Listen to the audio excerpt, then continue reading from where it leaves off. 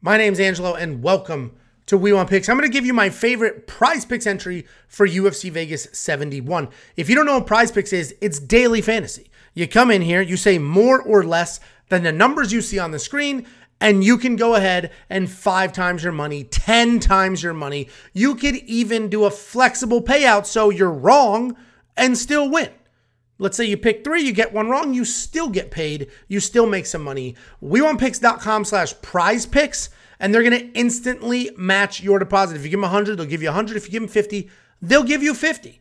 So head on over to WeWantPicks.com/PrizePicks. The promo code is WWP, and they will instantly match that deposit. Take that very free money and build yourself an entry. And let's hop in. This is a little bit of a tricky week. I do like a couple of fight minute entries here. So, for example, I really like Karina Silva over 10 minutes. She's fighting Priscilla Caceres. Priscilla Caceres stupid tough. Karina Silva got the grappling credentials, hasn't really been to a decision, so it could be dicey in that regard, but I see her working forward, getting some takedowns, and I think this fight is going to go a little longer, right?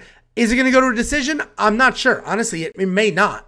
But I just need this to get through the first 2 rounds, and in all likelihood, that is what's going to happen. So I like the more on fight minutes with her. And then if we take a look at Brad Tavares, I like the more on him as well.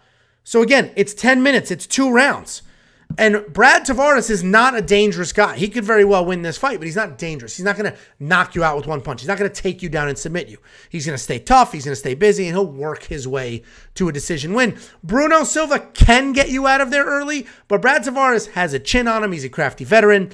Regardless of who you think wins, I think this fight will make its way to the 3rd round, hence the more than 10 fight minutes. The rest of these are tricky. Montel Jackson could get Rani Yahya out of there fast. Junior Tafa could get Muhammad Usman out of there fast or get put out. Danaa Bagarai, same thing. Brady Highstand, this is probably a more as well, but I'm going to leave it alone because, you know, Danaa hits like a freight train.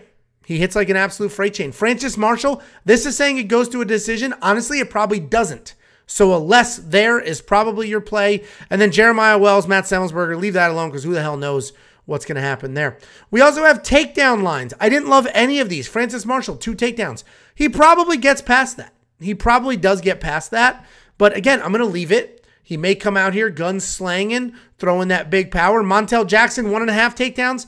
The problem with that is he needs no takedowns. He can knock Rani Yahya out immediately. He does not need to shoot takedowns. He does shoot takedowns, and he does them often, but doesn't need to in this fight. So I don't know if his brain or his instincts are going to take over. If his instincts take over, he's going to blow past 1.5. If his brain sets in, hey, why would I go on the ground with a more dangerous guy? I can knock him out. Then he's not going to get anywhere near that. So we'll leave that alone. Karina Silva, Priscilla Caceres. You know, Priscilla Caceres is tough. This is probably more than 1.5. She probably does get 2 takedowns, but I trust the fight time more than that. And then Curtis Blaydes, he might only need 1. He may get knocked out in a half a second. If we look at fantasy score, what I like to do with fantasy score is find somebody that either I think is going to lose, so I'll do the under, or somebody that I think is going to win and they're not giving them enough points here. And now I'm going to do that with Bobby Green. We're going to go more here. I think Bobby Green is going to land as many punches as he wants to. I think he's going to go ahead and probably get a stoppage in here as well. So I like Bobby Green to get it done. You also, in PrizePicks scoring, you get points for defending takedowns. I imagine Jared Gordon's going to shoot a couple of takedowns. And let's see if we can see what that fantasy score is. Scoring chart, MMA, takedown defense, 3 points for every defended takedown. Bobby Green has very good takedown defense.